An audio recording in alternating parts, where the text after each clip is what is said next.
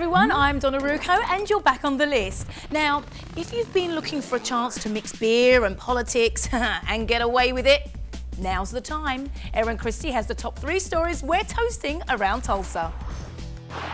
At number 1, Town hall, boring. Dive bar town hall, fun. do's and don'ts if you head to City Councilor Blake Ewing's first town hall geared toward the younger community. No fireball? Why would there be no fireball? I don't know.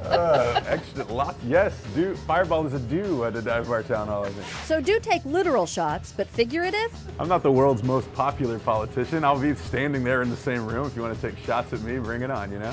Do stay on topic and don't be a microphone hog. First topic, funding the arts. It's Tuesday night at the Sound Pony. We can keep having town halls in church basements and they'll probably never show up. But if we have them in a dive bar with some local craft beer, I think we may stand a chance. So, Cheers to that. cheers to that. At number 2, bike friendliness.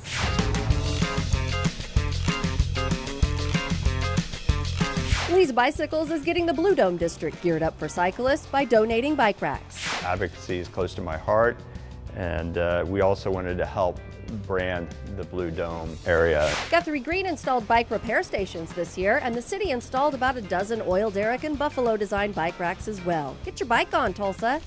And number 3, Brooklyn Nets. This is Tulsa native Doug Johnston's first exhibit in Tulsa at Aberson's. I have a lot of friends and family here still, and they're always kind of wondering what I'm doing up in Brooklyn.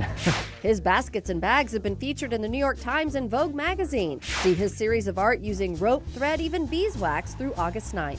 Now you are caught up and clued in around Tulsa. I'm Erin Christie.